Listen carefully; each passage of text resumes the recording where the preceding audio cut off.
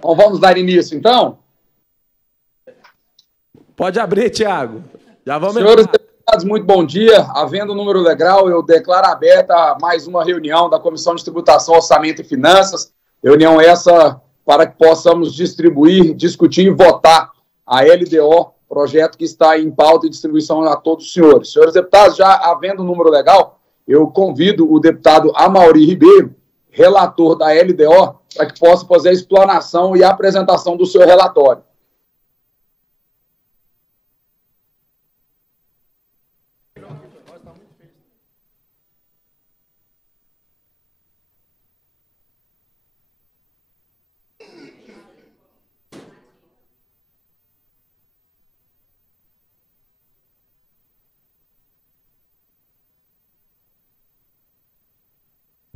Bom dia a todos. Vamos apresentar aqui o relatório da LDO. Foram protocoladas várias emendas do deputado Carlos Cabral, deputado Wagner Neto, emendas também de minha autoria, emendas do deputado Chico KGL, algumas emendas nós demos pelo relatório favorável, outras emendas pelo parecer rejeitando. Eu devolvo aqui à mesa todos os pareceres, senhor presidente Tiago Albernaz. Obrigado, deputado Amaury. Quero cumprimentá-lo, amigo, pela disposição, pela energia e pela iniciativa de assumir um compromisso para com essa comissão, de assumir a relatoria de um projeto tão importante como esse, projeto esse que tem na sua destinação, né, a orientação para que todos nós possamos ter a lei de diretriz do orçamento para o ano vigente. Então, quero agradecer o seu compromisso, agradecer de forma enérgica e participativa, como você se colocou, juntamente com essa comissão, e como o exemplo parlamentar que é de contribuir conosco nessa tratativa. Nós colocamos, nesse momento, o relatório do deputado Amaury em discussão. Aqueles deputados que queiram discutir o relatório da LDO, este é o momento oportuno, senhores deputados. Senhor presidente, discutir. Com a palavra, o deputado Amaury Ribeiro. Só quero fazer uma ressalva aqui, que a LDO ela ficou praticamente a mesma do ano passado, e a alteração mais maciça que nós vimos dentro dela é que no ano passado não havia nenhuma perspectiva de gasto com o pessoal. Então, nessa agora, no artigo 47, o governo já especifica um quantitativo de gasto com o pessoal aí de funcionalismo público. O deputado Bruno Peixoto, a pedido dele, nós colocamos também um aumento desse quantitativo, incluindo aí o pessoal do IPASGO e outros. Então, eu acredito que dentro dessa LDO fica incluída aí grande parte do funcionalismo público com autorização aí para despesa com o pessoal, o que é um grande ganho a todos aqui no Estado. Era só isso, senhor presidente. Perfeitamente. Muito obrigado aí pela explanação e pela apresentação a todos nós, deputado. Continua em discussão o relatório da LDO, senhores. Encerrada a discussão, eu coloco em apreciação dos senhores. Está em votação. Os deputados favoráveis permaneçam como estão, os contrários se manifestem. Sem manifestações, eu declaro aprovado o relatório do deputado Amaury Ribeiro, referente ao processo da LDO, que neste momento tramita na Comissão de Tributação, Orçamento e Finanças da Assembleia Legislativa. Questão de ordem, presidente. Questão de ordem, deputado.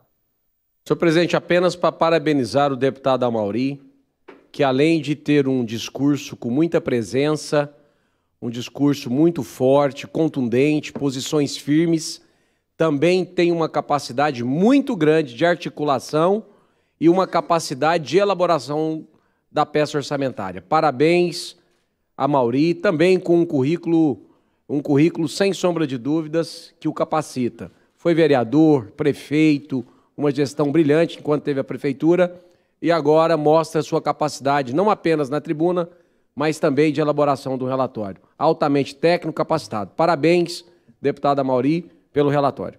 Senhor presidente, questão de ordem. Questão de ordem, deputado. Eu quero agradecer as palavras do deputado Bruno Peixoto, agradecer aqui a presença do deputado Wagner Neto, que também colocou uma emenda para que venha aí a agraciar o Instituto Mauro Borges, aos funcionários do Instituto Mauro Borges. O deputado Adailto também colocou uma emenda que vem agregar ao turismo de Goiás. Outros deputados também colocaram, mas nós rejeitamos várias emendas que não traziam ganho à LDO.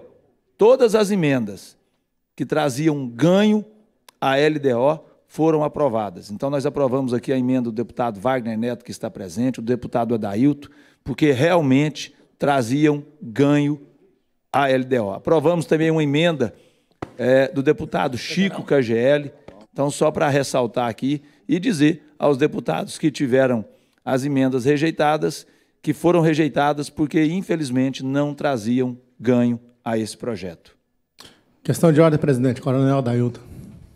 Perfeitamente, deputada Mauri. Obrigado aí pela explanação a respeito da conclusão do seu relatório. Eu passo uma questão de ordem ao deputado Coronel Adailto. Na mesma seara do deputado líder do governo, Bruno Peixoto, eu quero enaltecer a participação do deputado Mauri como relator dessa matéria.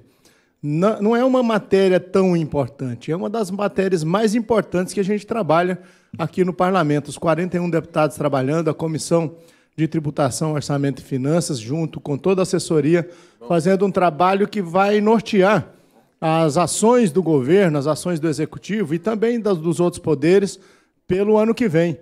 Então, parabéns ao deputado Amauri pela brilhante atuação, o tecnicismo voltado aí a toda a assessoria da comissão que o apoiaram, os deputados que apresentaram emendas. Eu vou esclarecer, a nossa emenda é voltada para o incremento do turismo no estado de Goiás, exatamente porque a atividade de turismo, e a Mauri compõe a nossa comissão de turismo, como os demais deputados que a compõem, nós estamos alavancando o turismo, que é uma atividade que gera emprego, gera renda, gera muitas oportunidades para todo o nosso povo goiano. E o que a gente precisa é colocar um pouquinho mais de força governamental nisso, apoiar a Goiás Turismo, apoiar as comissões que trabalham nisso aí e, principalmente, dar o apoio financeiro, o aporte aos prefeitos que se embrenham nesse caminho, porque é uma atividade extremamente verticalizada, onde os prefeitos, constituindo os seus conselhos de turismo e as secretarias atuantes, nós temos a tendência de melhorar cada vez mais a vida das pessoas que residem nos municípios focados no turismo no nosso estado de Goiás. A exemplo disso, eu vou citar a Rota dos Pirineus, Queijos e Vinhos de Goiás, que nós apresentamos na semana passada no Sebrae, uma parceria muito forte da Comissão de Turismo da Assembleia, do Sebrae, da Goiás Turismo, representando o governo do estado de Goiás, e principalmente dos empreendedores das cidades de Corumbá, Cocalzinho e Pirenópolis, onde nós estamos mostrando que Goiás tem capacidade. Aqui no Cerrado Goiano, nós estamos produzindo uvas viníferas e sucos, vinhos e queijos de muita qualidade, a título de servirem agora como exportação para os outros estados, e estamos nos preparando para exportar, inclusive, para outros países. Então, parabenizar a todos os empreendedores dessa área, que eu tenho a honra de defender aqui na presidência da Comissão de Turismo da Assembleia Legislativa de Goiás. Muito obrigado, deputado Amauri, por ter acolhido a nossa emenda, que vai, com certeza absoluta, trazer relevância à atividade de turismo no estado de Goiás. Muito obrigado, senhor presidente. Devolvo a palavra. Obrigado, deputado Coronel Adailto. Eu que cumprimento aí, o senhor sempre muito presente conosco aqui, seja nas discussões da LDO, da LOA, projetos que são extremamente importantes, como foi falado por Vossa Excelência, mas também quero corroborar com a sua fala e parabenizar aí nosso amigo, deputado Amauri Ribeiro, que desde o primeiro momento em que convocado aí para assumir a relatoria de uma matéria tão importante, sempre se desfez aí com muita altivez, com muita disposição e disponibilidade e atenção para que pudesse estar ouvindo as demandas aí, as emendas parlamentares de todos os deputados. Então, eu parabenizo, coronel, pela participação. A Comissão de Turismo dessa casa teve uma alavancagem muito grande de trabalhos e de produtividade ao seu comando, e com certeza essa parceria juntamente com o LDO vai proporcionar aí bons frutos para todo o turismo no estado de Goiás, como você disse, é uma mola propulsora da nossa economia também. Presidente, senhores deputados. Presidente Thiago, deputado Wagner Neto, questão de ordem. Questão de ordem, deputado Wagner Neto. Primeiro, te parabenizar pelas condições dos trabalhos e, de forma muito especial, ao deputado Amauri Ribeiro pelo relatório final aqui dessa importantíssima lei de diretrizes orçamentárias. né, que teve aí uma sabedoria, né, uma forma bem democrática de debate, de discussão. Eu mesmo quero te agradecer, deputado, por ter acatado a nossa emenda e dizer que no ano passado, ainda quando relator da Lei Orçamentária Anual, que fui, apresentamos essa emenda onde a gente poderia dar uma perspectiva maior dos pesquisadores do Instituto Mauro Borges. O Instituto Mauro Borges, que é um órgão dentro do governo que tem o dever de poder levantar os dados de forma mais precisa, né, em todas as áreas, fazer um trabalho técnico das vulnerabilidades de cada cidade dos 246 municípios do nosso estado, ver a vocação econômica, né, a questão dos incentivos, como fazer esses incentivos, os programas sociais como Mães de Goiás, Goiás Social, Universitários do Bem, todos esses programas têm ali o parecer técnico do Instituto Mauro Borges. Eu vejo com muita tranquilidade que esses pesquisadores eles têm, sim, um papel fundamental para poder fazer com que o governo tenha uma eficácia maior na sua gestão. A gente sabe que todo esse trabalho ele não é fácil. E para que essa carreira deles pudessem ser efetuada de forma efetiva, tinha que ter a previsão aqui na LDO, para depois ter a previsão orçamentária na LOA. Então, o que acontece? Se a gente tem a previsão na LOA, íamos ter que fazer esse trabalho retroativo para podermos conseguir atendê-los. E isso, eu quero dizer a todos, que não foi só um diálogo com a Mauri. A Mauri entendeu, mas a gente teve um diálogo com a secretária Cristiane Schmidt, com o SEB, com todos os servidores ali da economia, aonde sim nos garantiu, né, que tinha condições orçamentárias. Queríamos isso para esse ano de 2022, não conseguimos, mas começamos um debate e um diálogo. E agora, com fé em Deus, vai se concretizar para o próximo ano, né, na LOA de 2023, para que a gente possa, juntos, melhorar cada vez mais a eficácia, né, não só apenas desse governo, mas a gente tem eleições esse ano, né, somos um deputado da base do governador Ronaldo Caiado, estamos aqui defendendo a sua reeleição, mas caso, né, a população entenda como outro, eu acho que vai ser uma coisa boa para qualquer governo, isso independente de qualquer coisa, porque nós temos que valorizar esses pesquisadores que estão de uma forma defasada dentro da sua função, e isso, com toda certeza, traz prejuízos grandes para o nosso estado, porque nós já perdemos muitos servidores, né, por essa defasagem da sua carreira. Presidente, obrigado, deputado Wagner Neto. De fato, é extremamente contribuinte aí a participação e a contribuição para que a gente possa ter, tanto no relatório da LOA, que foi muito bem conduzido pelo senhor no final do ano passado, juntamente com essa comissão, e agora em parceria com a LDO. Questão de ordem, deputada Mauri? Pode passar primeiro, doutor Hélio de Souza, senhor presidente. Depois, Hélio de Souza, o decano dessa nossa comissão, e sem sombra de dúvida, o deputado mais assíduo e presente conosco aqui. Deputado Hélio de Souza, por gentileza. Muito obrigado, senhor presidente. Eu não só tive o prazer, mas como orgulho de ter passado aí em todos os meus mandatos como membro da Comissão de Tributação, Finanças e Orçamento. E naquele tempo, que faz muito tempo, o Scalambrini já estava lá.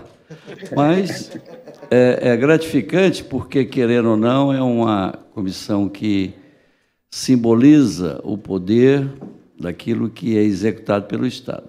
A questão das diretrizes orçamentárias, que é esse alicerce que vai iluminar a próxima lei orçamentária, com certeza ela é gratificante.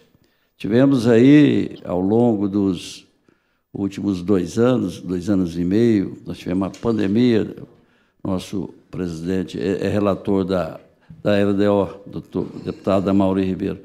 E, apesar de tudo, como Goiás é um estado essencialmente em que a principal economia é o agronegócio, esse mostrou a sua pujança, a sua determinação de buscar, como sendo um dos estados responsáveis pela alimentação, não de Goiás, não só do Brasil, mas do mundo. E isso permitiu que as nossas economias se revigorassem. O ano passado, se fizermos uma conta em relação aquilo que foi apresentado no ano passado para vigorar em 2022 era 25% acima daquilo que estava previsto no orçamento de 2019. Então, o Estado continua crescendo. Nesse momento, eu acompanhei, inclusive, há pouco, o esclarecimento do deputado Amaury Ribeiro pelas emissoras de rádio, na hora que eu estava deslocando de Goianésia para Goiânia, e eu entendi muito bem a grandeza do que está acontecendo no Estado.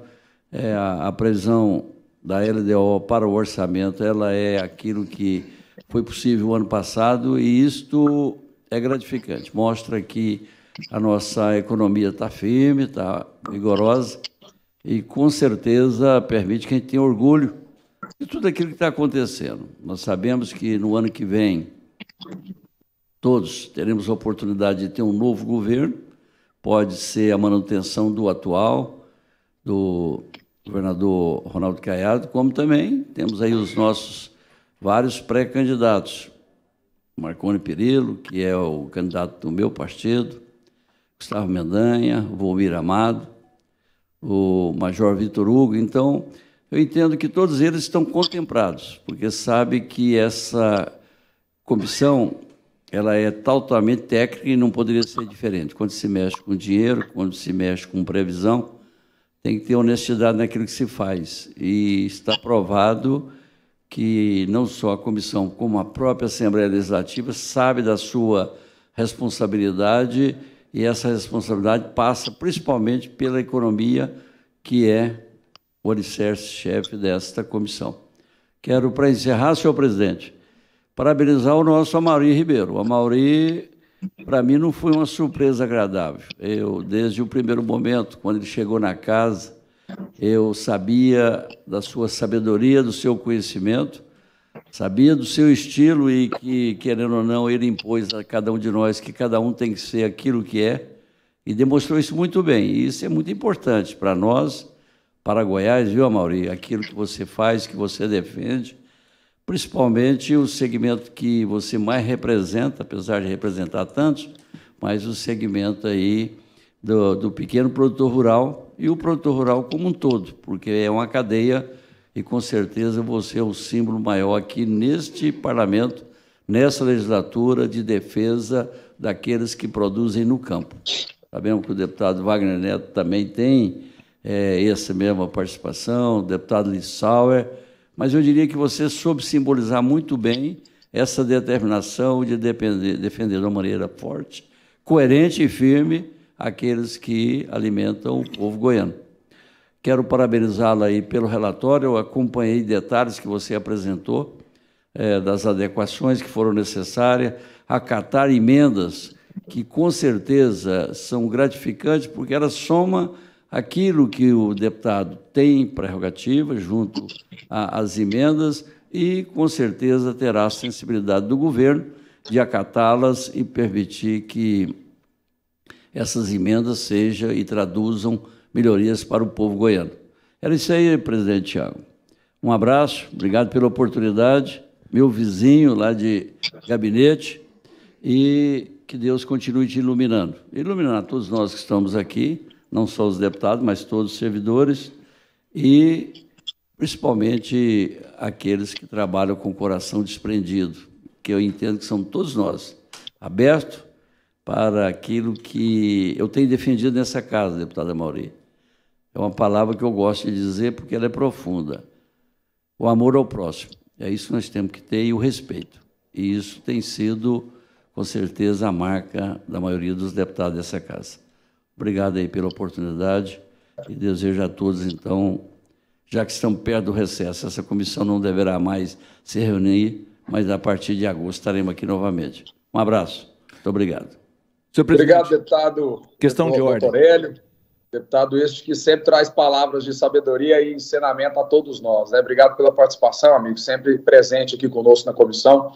Essa comissão, de fato, ela tem um papel muito técnico e relevante na atuação, né, todos os semestres aqui do Parlamento goiano, né, seja no primeiro semestre, quando discutimos a LDO, e no segundo semestre, quando discutimos a LOA. Dois projetos que necessitam de ambas as partes, seja da situação ou da oposição, de que tenhamos muita responsabilidade. o debate político faz parte do parlamento, né? Nós nunca deixamos o debate político fora dessa pauta, obviamente sempre demos oportunidade de forma muito democrática para que todos possam se posicionar e se pontuarem dentro da comissão, mas eu fico, obviamente, focado, juntamente com todos os nobres pares aqui dessa comissão, de que a gente possa estar sempre pautando pelas questões técnicas e elaborando com muita responsabilidade esses relatórios que, independente de gestões, independente de posicionamento político, o compromisso é com os 7 milhões de goianos, é com o Estado de Goiás em primeiro lugar, esse é o nosso papel, e a Comissão de Tributação, Orçamento e Finanças tem esse compromisso em primeiro lugar. Muito obrigado pela palavra, pela presença de sempre, deputado Hélio de Souza. Muito obrigado.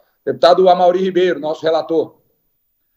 Só para encerrar, senhor presidente, eu quero agradecer a presença de todos aqui. O senhor brilhantemente preside essa comissão e sempre que chamado, coloca as pautas em questão. Então, parabéns ao senhor, parabéns por também fazer uma gestão diferenciada, com bastante transparência e sensatez. Apesar da pouca idade que o senhor tem, o senhor é um dos políticos que sabe realmente conduzir os trabalhos dessa casa. O presidente, quando foi falar, chamou o doutor Hélio de decano. E eu tenho visto muito essa palavra aqui, ouvido muito essa palavra aqui. Eu falei, vou ver que porcaria é essa. Aí eu entrei aqui para ver membro mais antigo de uma instituição, corporação, Assembleia. Doutor Hélio não é só o membro mais antigo dessa casa. É um dos mais respeitados deputado dessa casa. Um dos mais queridos. O doutor Hélio, a sua sensatez é impressionante. Ele sabe fazer oposição com respeito. Ele sobe numa tribuna para falar como oposição e suas falas não soam com desrespeito. Então, a minha admiração, doutor Hélio, pelo senhor é imensa. Não é só minha, eu acredito que de toda a casa, pela sua sensatez. Eu queria ter a sua sensatez, mas eu tenho a minha loucura, não dou conta, né? Não adianta querer fazer, não adianta. Então, parabéns ao senhor, e eu quero deixar claro aqui, o doutor Hélio é pré-candidato a deputado federal, o doutor Hélio é autor do projeto, acredito eu, que um dos projetos mais importantes feitos nessa gestão, que juntamente comigo colocou e aprovou nessa casa o projeto do GTA. Então, se 50 mil produtores hoje estão isentos de pagar milhões e milhões de multas que foram colocadas de uma forma totalmente irregular nesses produtores, eles tiveram essas multas suspensas, nós devemos isso ao trabalho do doutor Hélio. Então, muito obrigado, doutor Hélio. Na época, foi o doutor Hélio que me ajudou, e eu deixo bem claro que esse projeto não é só meu. Esse projeto, se não fosse a ajuda do doutor Hélio, ele nunca teria acontecido nessa casa. Então, eu quero deixar bem claro aqui que esses 50 mil produtores que foram remidos dessas multas, que tiveram o perdão dessas multas, não devem isso só ao deputado Amaury.